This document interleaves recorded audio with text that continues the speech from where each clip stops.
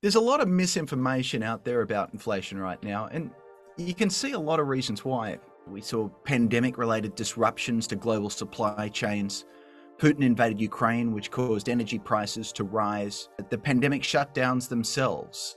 If prices have risen a lot, but wages haven't kept up, then you've fallen behind. And that was the story for a lot of people through 2021 and 2022. And what we're seeing now in 2023, and I think we're going to see more of in 2024, is the rate at which prices are rising is falling.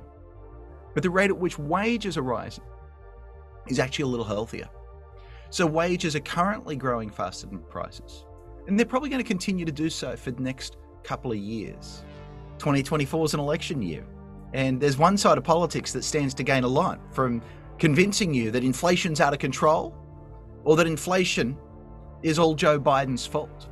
And instead of telling you what's happening to the average level of prices, they'll pick out just the ones that are rising the fastest. That always involves a few things being pretty terrible and a few things being pretty wonderful. So don't fall for it. Take the statistics seriously, take a hard look at them, and make sure you're following people you trust. So I'm not saying it's painless, but I am saying a lot of this is transition stuff.